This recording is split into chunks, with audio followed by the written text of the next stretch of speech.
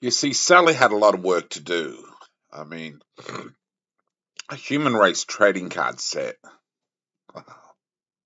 that's going to take a while. The human race tended to be quite large, and it tended to grow a fair bit every day. And taking enough photos to cover the growth, well, she couldn't really get that done.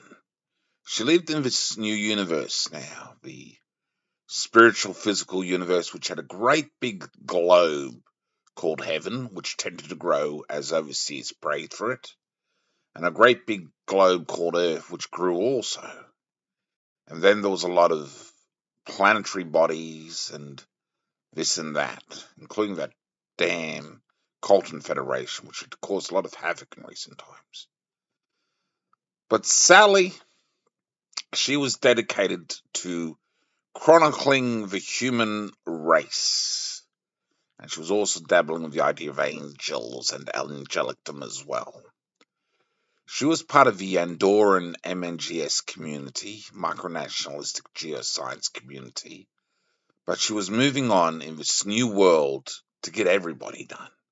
She wanted to go from Adam and Eve, when she finally got the rights to meeting them, to get their card and move on and get everybody that she damn well could get.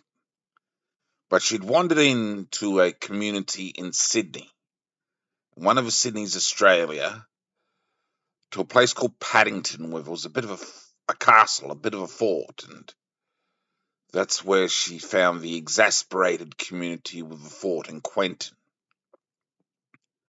And Quentin was a friendly fellow. She chatted about her project, and he got the community together, and she took a snapshot of the elders of the community in the conference room where they met. And that was going to be a gold card. That was a chase gold card. But she got them all individually and got their birth details and birthplace and parentage.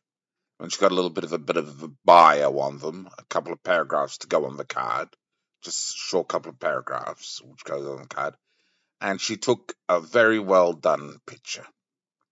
That was the cards, the card sets to be for her human race conglomerate card set, which, financially speaking, had started to become quite a conglomerate, quite an empire of sales, because by now she'd done very many millions of people were slowly coming out the human race card set.